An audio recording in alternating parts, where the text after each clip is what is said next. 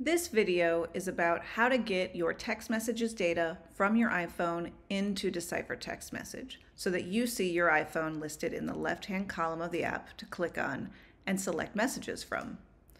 So what we're going to do is we're going to click the back up button because the only way to get text messages data from your phone to your computer without a jailbreak is by making a backup. Once I open this, I'm going to plug in my phone. And especially on Windows, I recommend tapping your screen so that the screen is awake. I even sometimes recommend doing the unlock and getting your phone actually showing on the home screen, just to make sure Windows is recognizing it. On Windows 10 and 11, and on all Mac OS, you'll also see a line here about the status of the phone, whether or not it's connected, and the speed over USB that it's connected. Since I have a 15 Pro plugged in, I have USB 3 speeds, which is good for this demo. I'm now going to click the Make Backup button. And on my phone, I'm going to be prompted to enter my passcode, which allows the phone to send files to the computer. So I'm going to enter in my passcode. And now up in this upper right corner, which I can also see by tapping and pulling down in either upper corner of my phone, you can see that the backup is running because you'll see these two little circle arrows animating while the backup is running.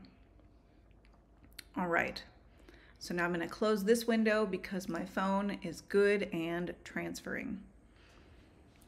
When the backup first starts, you'll see a message about the phone asking for information about the previous backup from Decipher TextMessage and the phone figuring out what files it needs to send. And then after that, you'll see streaming messages as the phone is sending files to Decipher TextMessage for the backup.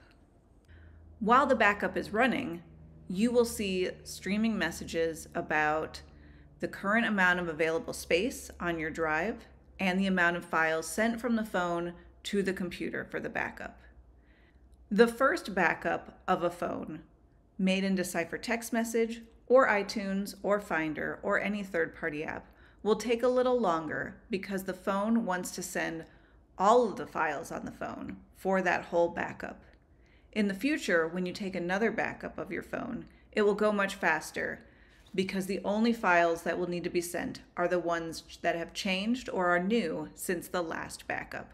As you can see right now, the phone is sending a lot of files relevant to the text messages data, so you're seeing a lot of streaming messages about files that are being kept in the backup. All right, I'm going to let this backup finish, and I will be back as soon as it's done. All right, my text messages only backup has finished in Decipher TextMessage.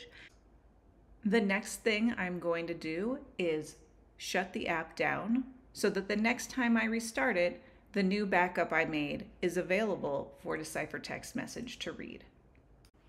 One final thing I want to address in this video about making a backup in Decipher TextMessage is it's not uncommon to be running low on hard drive space and not have enough space to even back up the Messages app data. And if this is the case for you, you can have Decipher TextMessage store its data, including the backups that it makes, to an external drive. In order to do this, you would click Preferences, and then you would click Move Decipher Media Folder, and then you'll be asked where you want to move the Decipher Media Folder to, and you would select your external drive. So I hope that is a helpful tip if you're running low on hard drive space. And I hope that this video about how to make a backup of only your text messages data in Decipher TextMessage was helpful. We're always working to try to improve the backup process and make it run faster and take less space. So we look forward to having more videos about this as we improve the backup in the future.